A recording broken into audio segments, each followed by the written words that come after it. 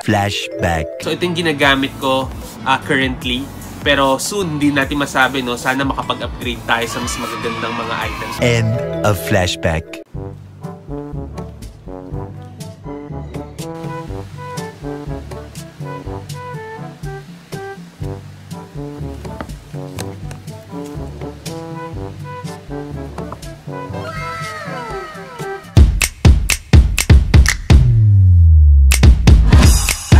What's up? What's up? Welcome back sa ating Gelozoned Community. Good morning sa lahat sa inyo.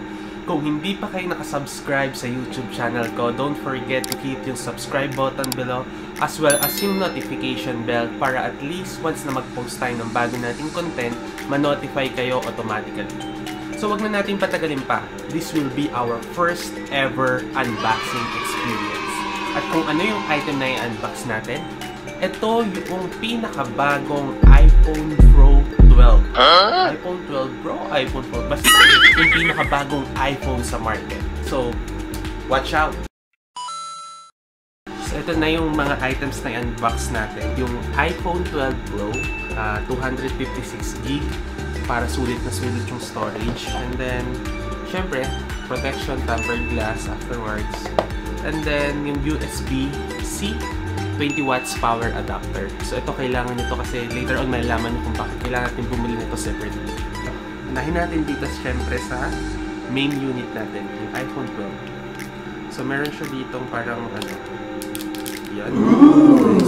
Smooth lang. Muntik na malaglag. No. So open natin.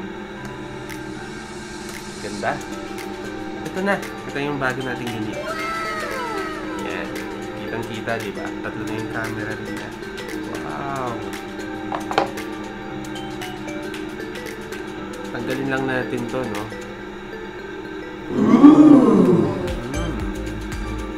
Sosyalin. Pangmamahalin, no? So, balik na siya dati. Dati, yung design niya, naka-rounded siya. Pero for this one, ano na siya, yung solid sides na ulit siya. So after natin kunin yung unit, good thing din na tayo pinahirapan. So ito yung unit natin, yan. Naka Pacific Blue na colorway na siya. Hindi na tayo pinahirapan mag-unbox kasi once na tinanggal nyo to, ang laman lang talaga niya, confirmed, no? Charger lang talaga. Charger lang, ang lupit, men. Tapos ito yung manual niya. Wala na yung mga headset before. At saka yung adapter. Kaya sinabi ko sa inyo, di ba, kung bakit kailangan natin bumili ng separately. Tapos ito yung pang-open dun sa SIM card na part niya. Ito na yung pinakalaman lang nung box mo. Yung unit mo, yung charger mo na USB Type-C, tapos yung manual, tsaka yung pantanggal. So yun na. Yun na siya. That's why we need to unbox yung ating USB-C power adapter. 20 watts na siya, meaning fast charging na siya. So ito, binili ko siya sa Apple Store. Nasa 1,190 din siya. Pero I think meron namang available nito sa mga Lazada, Shopee na mas mura. Pero just to be sure lang, since bago na lang rin naman yung phone natin, hindi tayo sa sure yung source. Kasi minsan quality A yung nakukuha natin dun sa mga Lazada, Shopee, online shopping. So ito. Okay, wala lang rin naman. Puro manual lang. Ang mahal lang pala talaga no, UFC power C adapter. So iba na siya, no? Iba na siya yung saksakan niya compared dun sa iPhone 10. iPhone 10 pa kasi yung pinaka-last to.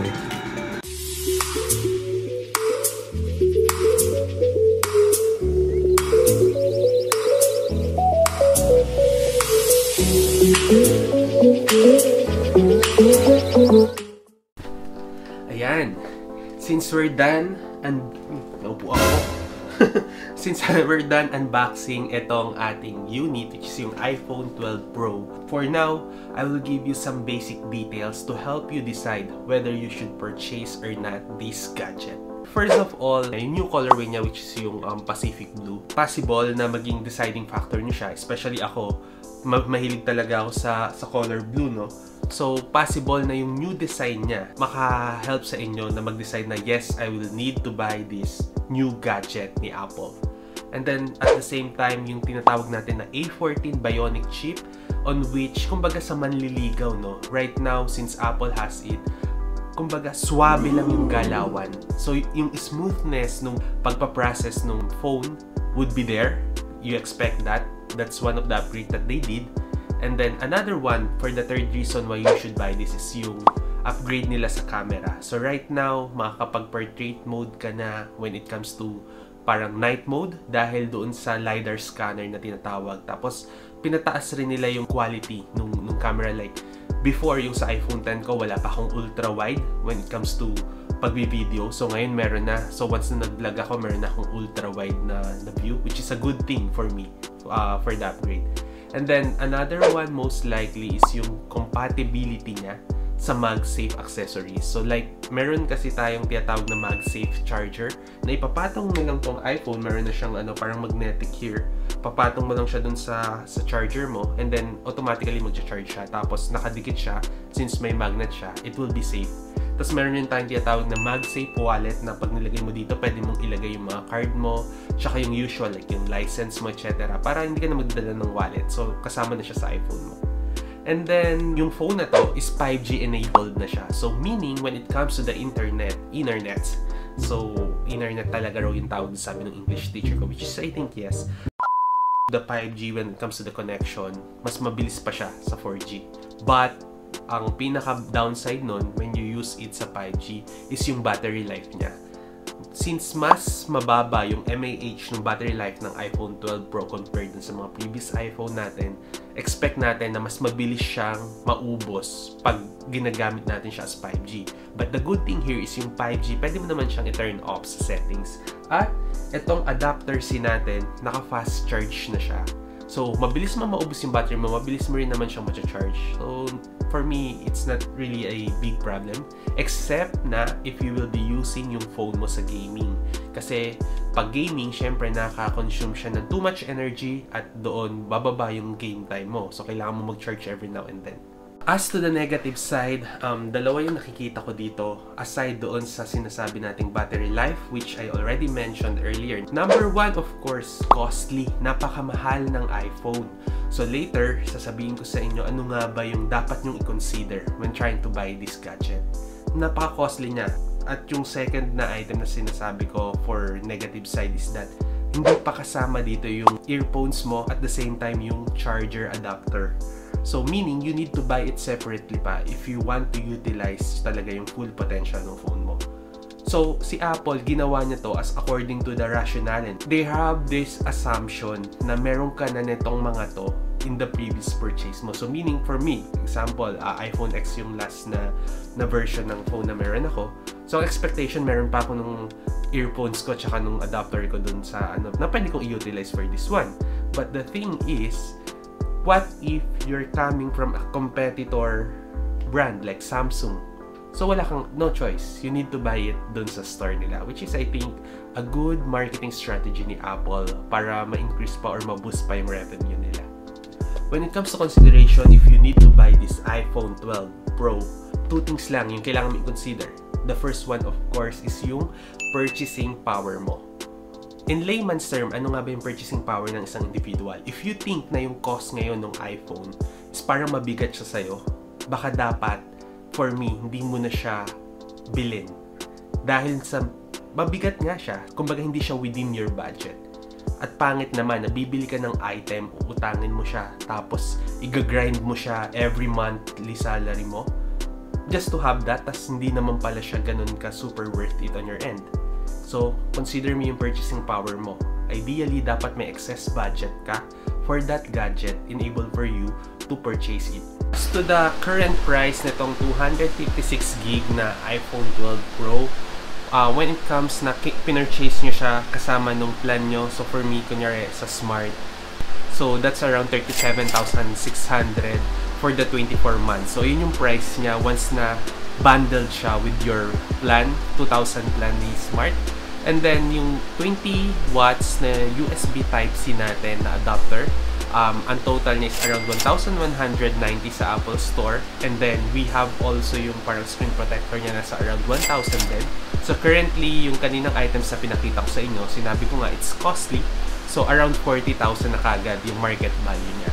Tapos, if you would like to purchase more on the accessories like the MagSafe charger para at least ma-utilize nyo yung feature ng bagong iPhone 12 Pro natin, it's around 2,490. So, 2,500 din siya. And then, yung casing natin, siguro kailangan just to protect your phone. Around nasa mga 1,000 to 1,500 din siya. At saka yung leather wallet for the MagSafe also, it's around 3,590. So, overall, all in all, nasa around 50,000 yung magagastos nyo. Tapos, once you purchase it naman doon sa Apple Store directly, meaning hindi siya bundled with your data plan, nasa around 64,990. So, 65,000 yung market value niya.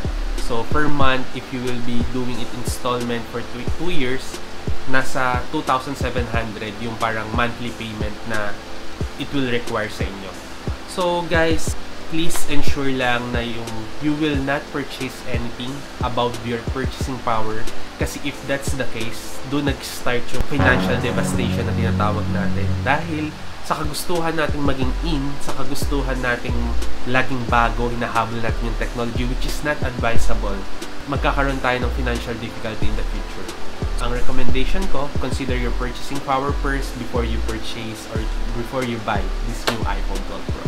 And then, the second one that you need to consider is, of course, ano nga ba yung rationale mo when buying the iPhone? Meaning, saan mo siya gagamitin? Is it for vlogging ba, video? Kasi, for sure, there are other cell phones out there na pwede kayong i-utilize when it comes to, for example, gagamitin nyo lang siya sa photoshoot. Marami namang ibang phone dyan na mas mura. Pero, kung yung rationale nyo is for you to buy it dahil, kumbaga, it's your reward for, 2020 is really hard. Reward nyo yung sarili nyo for buying a new iPhone. For me, I think it's okay. Although, we don't consider yung parang financial aspect natin. Pero sometimes kasi may mga binibili tayo for ourselves na even though alam nating mahal, but if we'll give you yung intangible feeling ng happiness, sulit naman yun. I hope this video helped you decide whether to purchase or not the new iPhone 12 Pro. At the same time, if you would like to have more details about the unit, madami naman sa internet na right now na nakalabas. But for now, that's it. And you have been in the zone with Gelozoned. So see you on my upcoming vlog. And I hope ma-utilize natin yung holiday season. Stay safe, everyone. And then, don't forget, if you like the content that we have right now, click the like button and then subscribe na rin kayo to my channel. Bye-bye!